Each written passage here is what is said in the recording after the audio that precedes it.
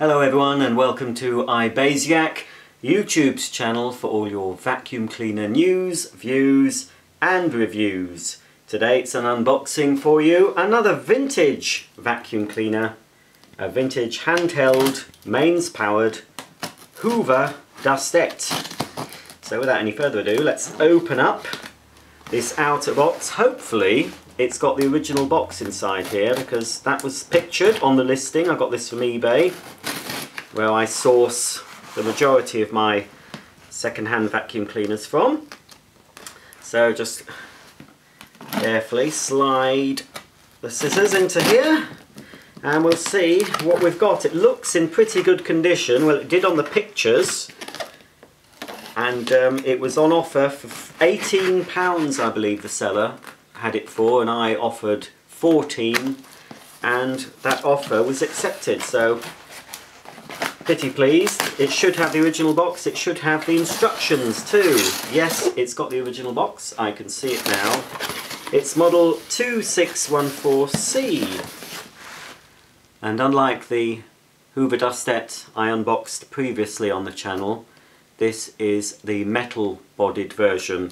And I have a feeling it's the late metal bodied version. It's sort of the last one that came out.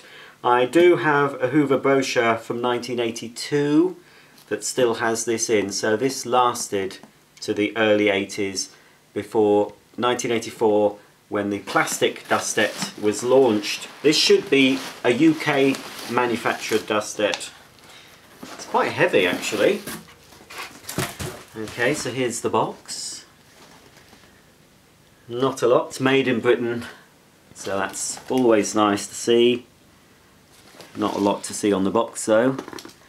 The word Hoover and the circular emblem are trademarks of Hoover Limited. So let's have a look. This is in a sort of a mustard yellow colour. First thing out, nicely packaged.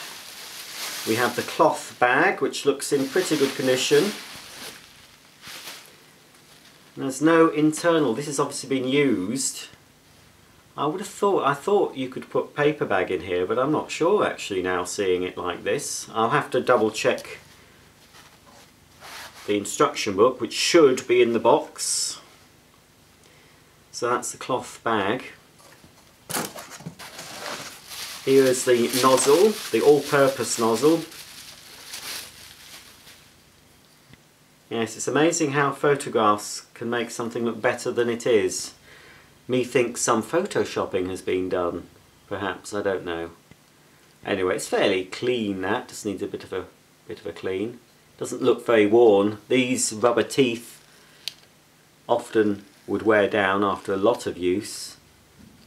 I've had nozzles that have been worn down to the nub really that are like this, so this hasn't had a lot of use by the looks of it.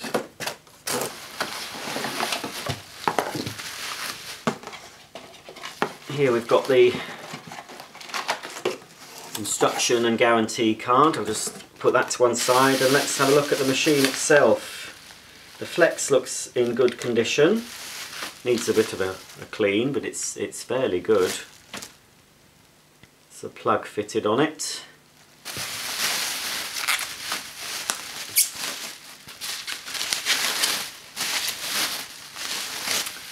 Yeah, it's okay. Yes, all it needs really is a very, well, it doesn't even need a wipe. I'll give it a bit of a polish. But all in all, yes, it's pretty good. So it is quite heavy, but of course it's metal.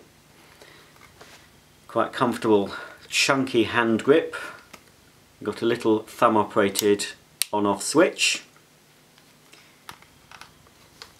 Motors all behind here. Now when I was much younger I did get an electric shock off a metal bodied Hoover Dustette. It was an earlier version to this.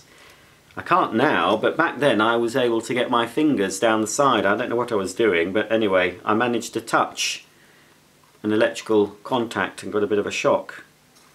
I've obviously got bigger hands now because I can't get my hands in there. There is very slight bit of damage there but it's not bad at all. Here's the rating sticker. I can't see that myself. It's Hoover model 2614C, 240 volts, 40 to 60 hertz, 140 watts.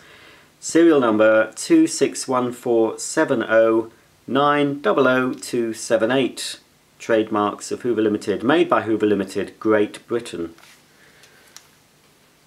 So obviously this is the end where the nozzle goes, and just inside, I think it's a metal fan. Yes. Not sure if we can really see much.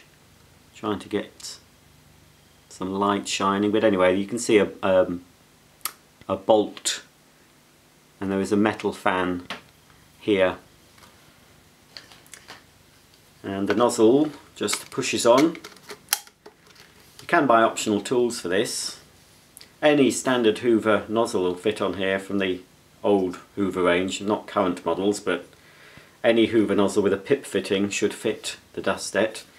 And to release the nozzle, you just squeeze this little metal collar, and then you can just pull the nozzle out like that. We'll pop it back in for now. And then the bag just fits on like that, and then we twist until it locks. There we go. So there it is, the Hoover Dustette. Very pleased with that, for £14 plus postage. Pretty good condition. No damage at all to the cord, or this black cord relief, strain relief thingamajig. So that's good. I'm going to plug it in, of course, and give it a go, but it looks like it's had very little use. Here's the guarantee card we have to send off to 20 Wadsworth Road in Perivale, Middlesex. So there's no date so far that I can see on the instruction book. This wouldn't have had a fitted plug. Oh, I didn't realise you could have got, well, there's the toolkit. I'd love to have the toolkit. It even had, I didn't realise this, it even has there a carry strap. Not sure where that fits, it probably will say somewhere. Let's have a look. Oh, is that it? Oh, that is it. That's the instructions.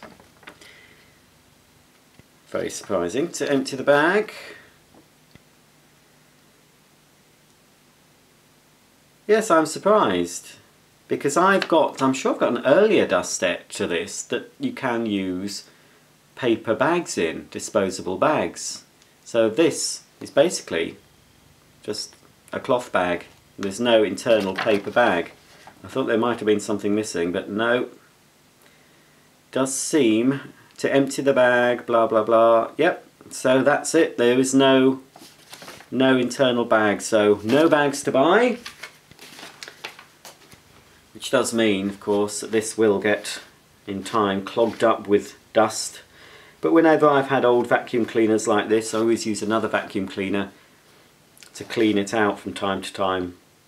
I'm not sure if I'm going to wash this bag, and I'm just a bit wary that it might shrink. Okay then,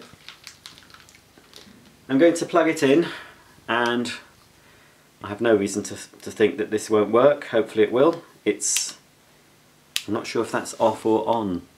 I think that means it's on in that position, and that's off. We'll soon find out. Okay, let's plug this old Hoover Dustette in and see how powerful it is. Right, it was the off position, so it's in its off position. I've got it plugged in. I'm not getting any electric shocks from it, so I think I'll be okay. Here goes. Let's switch it on.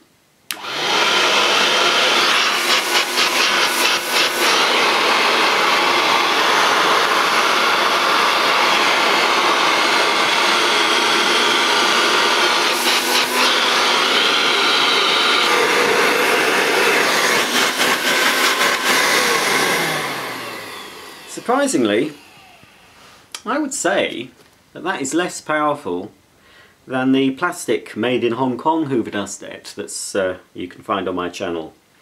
I haven't got it out at the moment. I'll do, at some stage, I'll do a comparison video. I'll do a little demo video of this but I might do a little comparison video of an older Hoover Dustette up against the new one. But just doing this and sort of remembering back at my demonstration of the plastic Dustette, I'm sure there's more suction in the plastic Dustette than this one.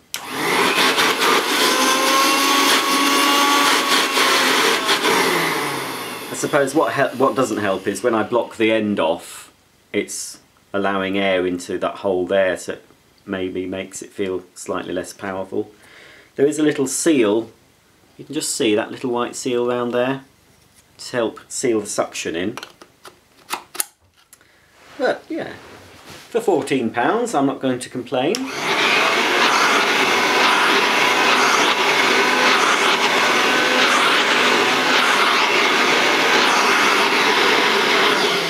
The motor sounds as it should.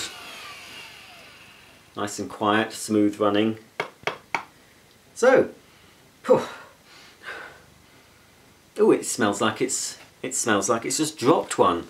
It's not an electrical smell, it just smells a bit like it's its nappy needs changing. Don't you blow up on me. I've had an experience of late having a vacuum cleaner blow up on me, and it wasn't much fun, I can tell you. Anyway, that's it. That's a quick video today, the unboxing and first look at a vintage Hoover 2614C Dustette handheld vacuum. For more videos, please subscribe and you'll be updated every time I upload a new floor care video, which is normally now on a Monday and a Friday at 5 PM.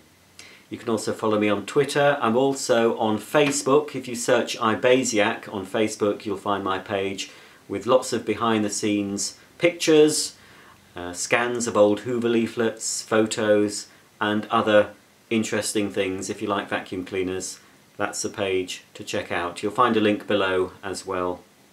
If you have any questions about this cleaner, please ask in the comments section underneath. So until the next time, thanks for watching, and I'll see you soon.